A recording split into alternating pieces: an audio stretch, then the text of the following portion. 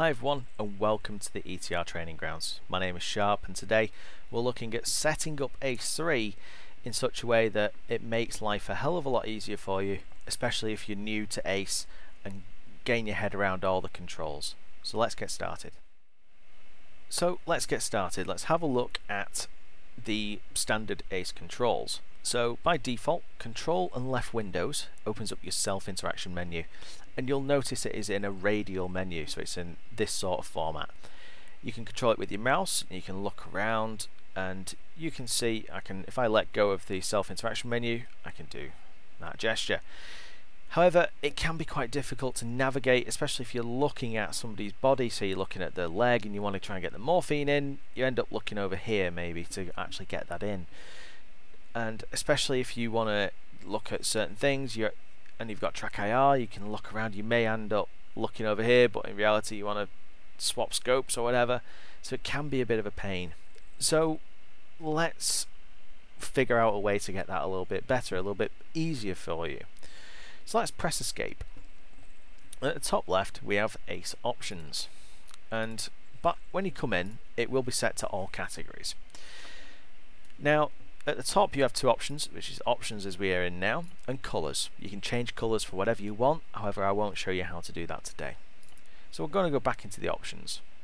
Luckily we can break this down into categories, and instead of having to do it all from this menu we may end up getting lost and not setting the right setting that we want. So we're going to go into the medical one first. Now pin effect type, I like to have it colour flashing, although you can have it at this chromatic aberration, which I suck at saying, but I don't prefer that. I prefer the colour flashing personally. Selections 3D, I leave that as default. I personally don't use the medical menu, but if you want to use the medical menu, which is default key is H, you can enable it there. However, be aware that some servers don't let you use the medical menu. So even if you have enabled it on your side, the server may be disabling it. So just be prepared for that and just think, oh, why is it not working? Maybe think that the server may be disabling it. And reopen medical menu. Leave that to yes. Like I said, I don't use medical menu, so if you are using it, probably leave that as default. Drop down menu again, we're going to go to interaction menu. This is the big one.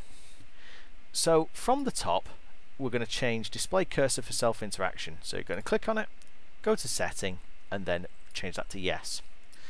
Keep cursor centered. Don't set this, because if you're looking over to the left, and especially maybe track IR, it's easy to do that. I look over and I press no, set that to yes, I'll end up having to look over there all the time to do a certain action. So make sure that it's set to no, unlike as it says if your screen size is really small, but hopefully you aren't in that situation. Display cursor for interaction, we're going to set that to yes.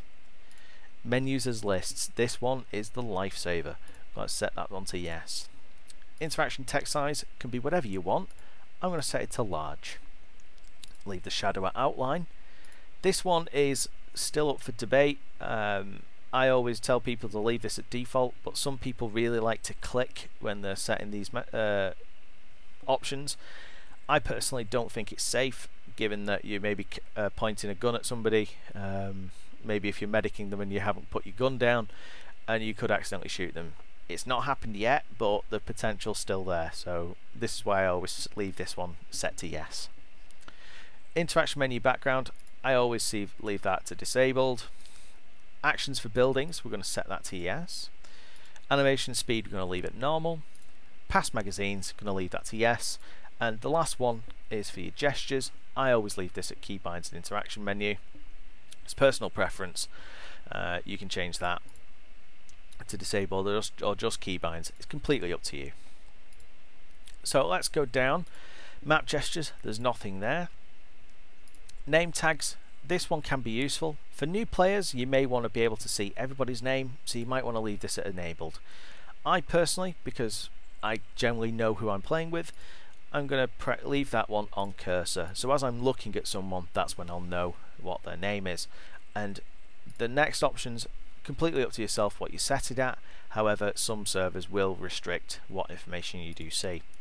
Quick mount, I've never enabled it, so I don't know what it does, so if you know what it is and you quickly enter vehicle what you're looking at, it's up to you, but I've never used it. Logistics, I'm going to leave that as default yes.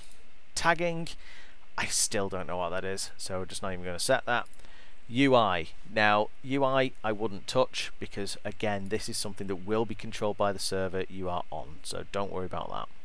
View distance, you can set that to video settings, but for us on ETR, our server, we have a way that you can, via the interaction menu, set your own view distance. Advanced fatigue, if the server is running advanced fatigue, leave that to yes. Advanced throwing, I'll cover that in another tutorial. However, you want to enable all these to yes, especially if you're new to advanced throwing, because it shows you how to use it. I always leave it as yes anyway. And hearing, you can disable the hearing, and if it is annoying for you, I always set it to yes, because boy can it get annoying. And once you're done with that, we're just going to press close. So we've got the control set up. What effect did it have? So let's press self-interaction menu, which was left control and Windows. As you can see, our cursor is in the middle and our menus are in lists. So for example, equipment, I can go over here and I'm going to let go on earplugs in, and my earplugs go in. Let's go into gestures and we're going to do stop. And radios, I can open the radios from this, or I could go to view distance, but change the view distance to up there. As you can see, it's a hell of a lot easier than it would be having to chase it around the area. Now unfortunately I haven't got anybody else on the server, but what we can do is we can see we're interacting with this one. Default it's left Windows, but I'm using my own personal keybind for this one. So we can look at it, as you can see, I can use my cursor, have a look in the cargo, see it's got some wheels in there. Other useful controls that you may end up coming across to is the point function.